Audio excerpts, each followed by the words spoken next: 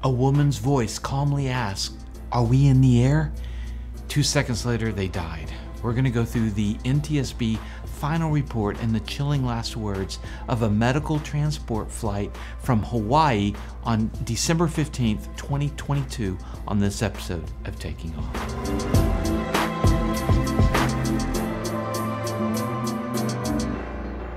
Hi, I'm Dan Milliken, and we're going to go through the NTSB final report on the Guardian Life KingAir C90-A that crashed in Hawaii December 15th, 2022. And we're going to look at this tragic crash and hopefully glean from what happened to help us be better pilots and better people. We're going to do a play-by-play of the last few minutes with some ATC audio, but first I want to say my heart goes out to the families of the 3 people who died. The NTSB final report does level some blame, and we're going to get into that, but I want to make sure you understand that Courtney Parry, the flight nurse, and Gabriel Camacho, the flight paramedic, were true heroes. They were devoted to a career of giving aid, of saving people, and they were in the back of the KingAir C90-A, which was piloted by Brian Treptow, someone described as incredibly friendly and loved life. Okay, here's the specifics. And before I play some audio and talk about the last words, let's start with background. On December 15th, 2022, an Air Medical KingAir C90-A, which is a twin turboprop airplane operated by Guardian Flight, crashed on a dark evening at 9:12 p.m. between Maui and the Big Island while traveling to go pick up a passenger. ATC communications with the pilot appeared normal until the plane disappeared into the ocean. A nearby small piston plane, a Piper Archer, witnessed the KingAir in a circling descent until its lights vanished.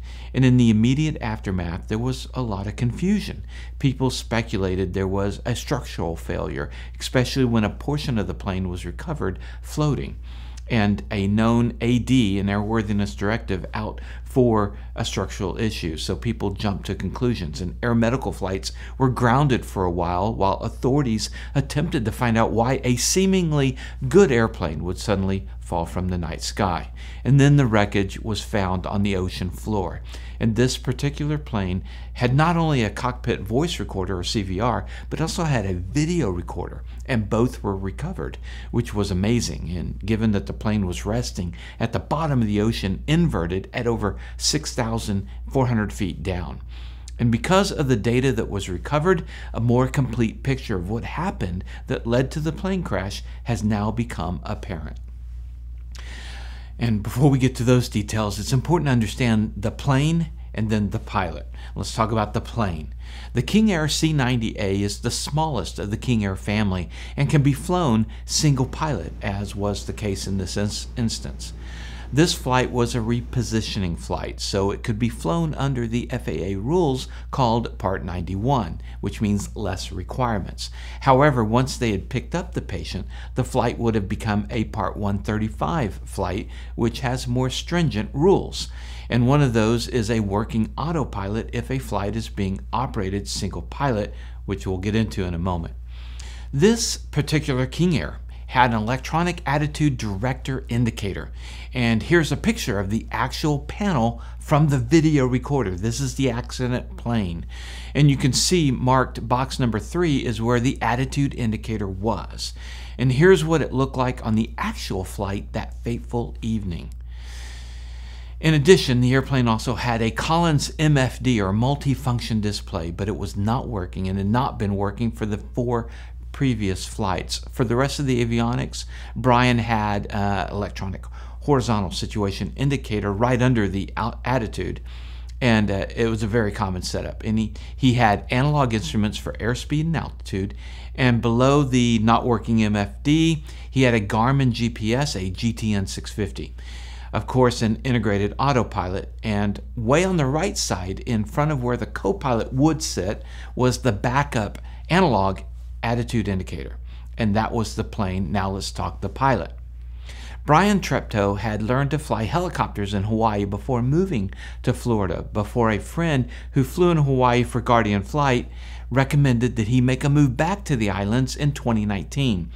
Brian had about 7,000 hours at the time flying, but a lot of that was helicopters. He was rated in both fixed wing and rotor. He held an ATP certificate with ratings for multi-engine land and rotorcraft and type ratings in the 737, the Embraer 145, and the LR-60.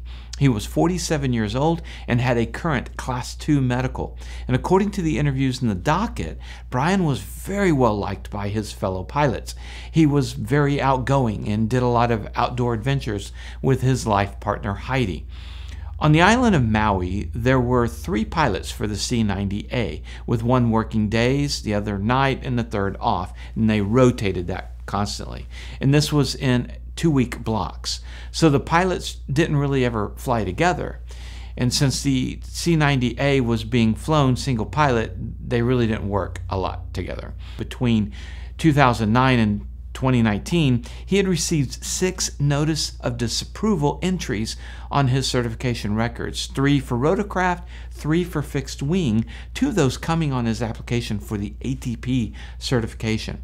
The failures read in part, poor automation management, especially as to the FMS and lateral navigation situational awareness, and this brings us to Maui and Brian's work with Guardian.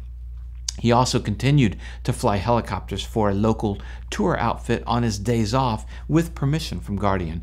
And during Brian's career with Guardian, he had 5 unsatisfactory ratings in his initial training, December 2019. During the next few years, he had 6 check rides, failing 3 on the first attempt. In each case, Brian remediated and worked on the unsatisfactory areas, and he got signed off on those. I know Hoover is going to do a deeper dive on this over at Pilot Debrief. When he has this video, I'll put a link below. But Brian's inadequacies certainly played a large role in this tragedy. There's over 1,000 pages of interview transcripts with the pilots and the check airmen and the execs at Guardian, and I went through a lot of it. And clearly the evidence was that Brian was not equipped to be in that cockpit that night. And I mean that respectfully to a fellow pilot who has died. And his supervisors did not communicate with each other about his training to be able to address significant problems. At the time, there was a pilot shortage, and many of the operators, like Guardian around the world, were struggling to put pilots in the cockpit, as many would leave for the bigger pay of the airlines. And this was borne out in the testimonies that I read in the interview documents from the docket. Okay, so that sets the stage. Let's go through the short flight that night of December 15th, 2022. And I'm going to walk through the flight based on the transcripts from the onboard video recovered and the CVR. The recording started at 8:49 p.m. with a good view of the instrument panel and Brian's shoulder and arm. Only the instruments on the far left of the panel were obscured by Brian. Now, takeoff occurred at 8:54 p.m. At 160 feet off the runway, Brian engaged the autopilot. Everything appeared normal. There was the usual ATC chatter as Brian was on an IFR plan. One note was that at 1 minute after takeoff, Brian talked to somebody behind him and handed them some paper money and then turned back to the job of flying. 2 minutes after takeoff, Brian uttered a curse word, but it's unclear why. And then a few seconds later, he pulled out his phone, navigated to the music app, and then set the phone on the co-pilot seat. Brian started a standard rate turn to the right, and what we can see is that the electric attitude indicator and the co-pilot's analog attitude indicator pretty much agreed with each other, and this becomes important. He pulled out his iPad to something like ForeFlight, dialed up Glenn Miller on his phone for music, and continued the flight, loading the approach frequency in the radio. 6 minutes into the flight, the plane climbed through 8,000 feet, and Brian attempted repeatedly to push buttons on the Collins MFD to try to get it to work. And it flashed briefly for 1 frame of video and then went dark again. And after a couple of minutes of trying to get it to work, Brian briefly raised his middle finger towards the Collins MFD. At 9:03, Brian informed ATC that he was leveling off at 11,000 feet. Medevac 13 Golf Zulu, leveling at 11,000. Alright, go 13 Golf Zulu, center left, and you have weather notes for come level. We have weather notice for 13 Golf Zulu. 13 Golf Zulu, take that question. Navigation. I can expect that. 2.5 minutes later, the airplane leveled at 13,000 feet, and then at 9:06 and 58 seconds, the autopilot disconnected and the electronic attitude indicator no longer displayed attitude information. It went looking like this. Actual picture from the video, this is what it looked like. The attitude indicator never again displayed attitude information for the duration of the flight. The autopilot failed and master caution illuminated on the panel above on the instruments. And 5 seconds later, Brian reset the master caution. His right hand was on the yoke and his left hand was not visible. At 26 seconds after the autopilot fail, the co-pilot analog attitude indicator, we'll abbreviate that as AI, showed a bank to the right. A few seconds later, Brian caught it and leveled the airplane. Then at 9:07 and 41 seconds, the altitude alert went off as the aircraft was climbing. As Brian adjusted the trim, the co-pilot AI indicated a steepening right bank again, and then it reversed to a left turn. As Brian worked on hand flying with a partial panel, now at 9:08 and 42 seconds, ATC called him. It's been almost 2 minutes into Brian's situation on the flight deck. Here's the audio. 3 Golf Zulu fighting 180. 180, 3 Golf Zulu. 3 Golf Zulu, correction, fighting 200. 200, Golf Zulu. By the end of this communication, the AI at the co-pilot would now indicated a descending and deepening right bank turn. At 9:09, either Courtney the nurse or Gabriel the paramedic asked Brian, "Is our autopilot out?" Brian said, "Yep." 30 more seconds go by and then this. 3 Golf Zulu, descend upon discretion, maintain 12,000. 12,000, Golf Zulu. Brian set his altitude bug to 12,000, and then the plane began to descend. 9, 10, and 17 seconds, ATC. Medevac, 3 Golf Zulu, descend, maintain 8,000. 8,000, Golf Zulu. Brian set the bug to 8,000 and reduced power. Then 20 seconds later, the airplane leveled off at 12,600 feet. Then 14 seconds later, another descent trend. 24 seconds later, another right bank. And then this. Operating on traffic, 3 o'clock, 7 miles southwest on Medevac, KingAir 12000, descend at 8,000. Medevac, 3 Golf Zulu, traffic, 12 o'clock, 3 miles southwest on TA 44, 6,500, northwest on VS1. We'll be looking for 1-3 Golf Zulu. There was another plane, a small Piper Archer, in the area, and ATC had told both planes to look out for each other. The pilot had replied that he had the KingAir in sight. He could see the lights. Now we're at 9:12 p.m. We're 5 minutes since the electronic attitude indicator went out and the autopilot stopped. 5 minutes. The plane leveled again at 11,120 feet, though he was assigned 8,000. Medevac, 3 Golf Zulu, fighting 180. 180, 3 Golf Zulu. At 9:12 and 34 seconds, ATC reached out again. 3 Golf Zulu, to direct Tammy. Direct Tammy, 3 Golf Zulu. And now the plane was at 10,880 feet, descending and in a slight left roll. At 9:12 and 42 seconds, Brian starts messing with the flight plan page of the Garmin 650. The co-pilot AI shows an increasing right bank. Brian selects direct to that Tammy fix, and at 9:13, the right-hand turn rate increased, reversed, and came back towards but never reached level. And now the descent is 1,000 feet per minute. Within a few seconds, pitch became level briefly, but the right turn still increased. And then at 9:13 and 21 seconds, things worsened even more. The rate of descent picked up and roll increased to a 65-degree right bank angle, and this is when ATC reached out again. 3 Golf Zulu, verify going direct Tammy. 1-3 Golf Zulu is lost navigation here. We're gonna give it a try. 3 Golf Zulu, fighting 170. Continue right turn, heading 170, maintain 8,000. While Brian responded, the vertical indicator pegged, that's the vertical speed, it pegged at over 3,500 feet per minute. And the AI was at 90 degrees in that right bank, and the HIS popped the lost navigation flag. And now the airspeed indicator was at the red and white mark, which is the maximum operating speed. And within 20 seconds, airspeed maxed at its 260 knot indicated limit. And the co-pilot attitude indicator showed an inverted descending right turn. The yoke appeared level. The turn coordinator was centered, showing a right turn. And by the time he says, the aircraft was past the point already described. It's possible that the AI at this point was tumbled or gimbal locked, as it stayed showing inverted, and the vertical speed and the airspeed all showed maximums. So 3 seconds after the hang on, the ambient wind noise was noted increasing. And 3 seconds after that, Brian's hands were still on the yoke, and it moved slightly forward, then slightly more aft than previously seen. And as the yoke moved aft, the gear handle illuminated, indicating in transit unsafe gear. The power levels were visible, and they were not retarded. So he didn't pull back power.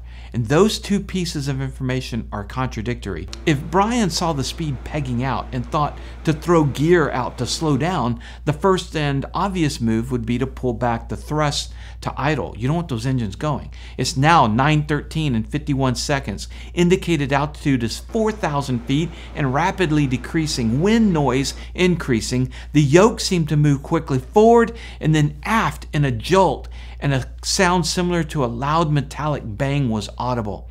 And the lights on the control panel went out, and several annunciator lights came on, and now the cabin became noticeably quieter. The altimeter appeared to pause briefly and then start rapidly decreasing again. Due to the quieting, conversation could now be heard, and at 9:13 and 58 seconds, "Did I break it?" Then Courtney made an unintelligible statement, and 5 seconds later, Courtney asked calmly, Are we in the air?" And Brian says bluntly, "We're in the air." 2 seconds later, the recording stopped, altitude showing 400 feet. 7 minutes and 8 seconds from the time of the electronic attitude fail to the crash. Alright, takeoff Zulu, we've lost your transponder squawk 2243. Hey, Center, we saw a plane, I think it circled down. I don't know if that was him. 8 Alpha Romeo, roger, that was that traffic. Is he responding? Because we saw a plane just go down. 8 Alpha Romeo. Can you observe that traffic, see if he actually went down? I saw him spin to the ground, like, I had his lights and I lost the lights. 8 Alpha Romeo, roger. There is so much to unpack here. For you non-pilots, when you train for your instrument rating, you train to have the instruments go out. You're trained to recover from unusual attitudes of being, banked hard. There was nothing thrown at Brian that shouldn't have been covered in his training. Your attitude indicator goes out at night, single pilot, you transition to the backup. It's actually on the C90's emergency checklist. He was talking to ATC with no concern in his voice. When you look at the co-pilot AI, it was showing almost inverted. Why didn't he declare an emergency? From the moment the primary AI went out, he would have been justified in declaring. I just can't fathom, listening to the radio chatter, his state of mind. It sounds like he didn't understand the gravity of the situation. I had mentioned earlier that the leg out was operated under Part 91. The problem here was that had he made it and arrived at the airport and picked up the passenger, at that point the flight becomes a Part 135. And the rules under a Part 135 is that if you are a single pilot, you have to have a working autopilot, which he didn't. So he wouldn't have been able to bring the passenger back. So I don't know why he didn't just declare an emergency and get the plane safely down and get it repaired. Some might wonder if hypoxia, the lack of oxygen, is a possibility. The video of the console showed that the cabin pressure was set to a safe 2,000 feet. Hypoxia is unlikely. One fair question is pilot fatigue. Brian had flown throughout the previous night, and in the NTSB final report, he had stayed up all day that accident day until he got called in for the accident flight that evening. He was flying after being awake for a day and a half. Fatigue definitely played a role. And Brian did not like the older avionics in the plane. It was brought out in testimony in the docket that he had been very vocal to the company about the old avionics in the C90-A. And before I get the takeaway, here's the aftermath. As I mentioned at the top, the NTSB pointed some fingers, and here's what they found. Probable cause: Guardian flight's inadequate pilot training and performance tracking, which failed to identify and correct the pilot's consistent lack of skill, and which resulted in the pilot's inability to maintain his position in flight using secondary instruments to navigate when the airplane's electronic attitude direction indicator failed, leading to his spatial disorientation and subsequent loss of control. Contributing to the accident was the lack of a visible horizon during dark night over water conditions and the pilot's failure to declare an emergency with air traffic control. They had 11 findings to support the probable cause. 6 of those were on the pilot. 2 were on the operator, Guardian Life. The other 3 were on the aircraft failures and the environment being dark. Guardian Flight went through a very major reorganization.